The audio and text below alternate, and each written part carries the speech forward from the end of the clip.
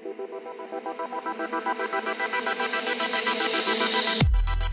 Global Cyber Threat Environment, Module 1. Objectives. Once you have completed the readings, lecture, activity, and assessment, you will be able to list the United States' 4 major cyber adversaries. Define advanced persistent threat. Welcome to the Global Cyber Threat Environment, Module 1. During this course, we will look at the United States' most formidable cyberspace adversaries, as well as non-state actors on the cyber threat landscape. In this module, we will summarize the threats of our major cyber enemies. Most intelligence experts assess the United States' greatest cyberspace threats to be Russia, China, Iran, and North Korea, with each having its own offensive capabilities to affect various outcomes. Russia possesses numerous cyber tools, but focuses largely on information operations, or techniques of deception and psychological operations, such as dissemination of propaganda to disrupt an adversary's ability to make logical, informed decisions. China, on the other hand, uses cyber capabilities to commit espionage or the theft of information from governmental or corporate databases, often for economic or military advantage. Although Iran is not as capable as Russia or China in terms of cyber capabilities, the country is quickly catching up. Strict economic sanctions prevented Iran from obtaining advanced computing technology for many years. However, the sanctions regime ended in January 2016, and Iran may now make enormous strides in its capability to conduct cyber attacks. One area of particular interest to Iran seems to be breaching adversaries' industrial control systems. This is likely due to the country's own victimization by the Stuxnet worm in 2009, which affected an industrial control system at one of Iran's nuclear facilities. North Korea likely has the least cyber capability of the 4 countries just mentioned, although it has managed to wreak havoc on several U.S. corporations. In 2014, for example, North Korea launched a devastating cyber attack against Sony Pictures after threatening Sony not to release the motion picture comedy The Interview, which was highly critical of North Korea's leader. Unlike Russia, China, and to a certain extent Iran, North Korea employs its cyber capabilities to gain respect from the international community. This allows North Korea to punch above its weight, for instance, as it has been largely marginalized by the international community. China and Russia are believed to have initiated cyber technology research programs after witnessing the United States' quick victory over Iraq in the 1991 Gulf War. Both China and Russia were shocked and awed by the United States' sophisticated computer-enabled military operations. China was especially concerned with the United States' ability to wage such high-tech war, particularly because China's military relied on more primitive technology similar to Iraq's. Both China and Russia subsequently initiated long-range strategic development programs to upgrade their military capabilities, with the goal of creating their own net-centric militaries.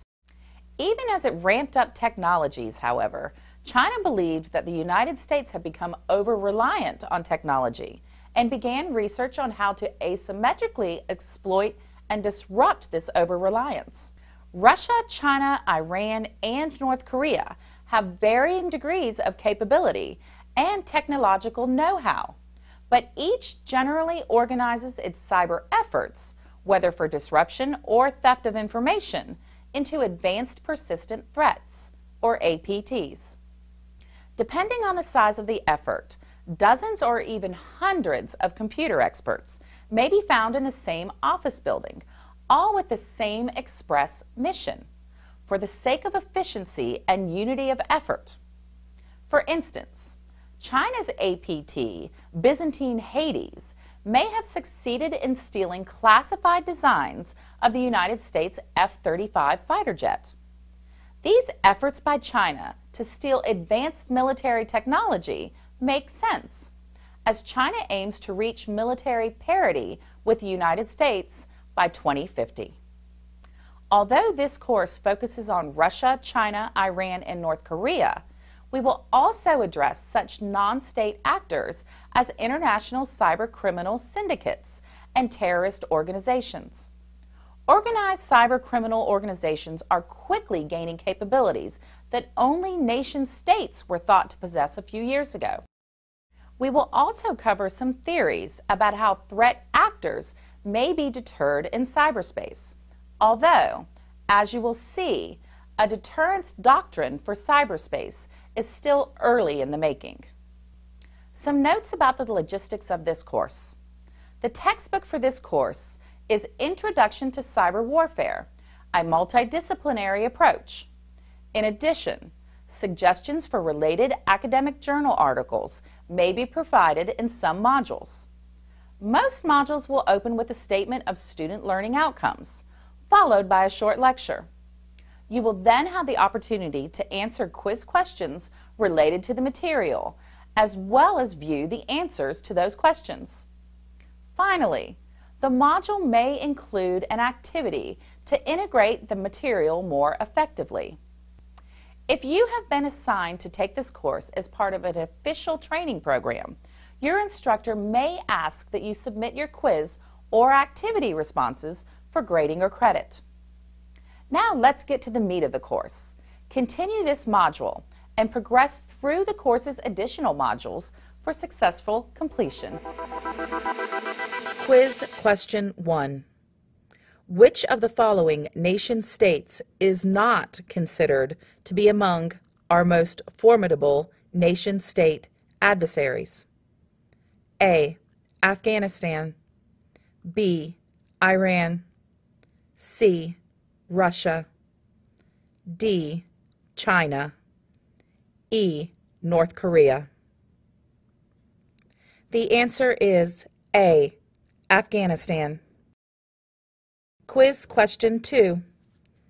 An advanced persistent threat, APT, can best be described as which of the following? A highly organized continuous process of computer hacking, often orchestrated by a nation-state or highly sophisticated criminal entity for the purpose of targeting a specific type of information or person for exploitation. B, a type of malware that is able to take mirror images of specific computer networks. C, a type of logic bomb invented by the U.S. military. D, a strategic threat posed by one of the U.S.'s major adversaries that has the potential to disrupt the majority of industrial production in the country.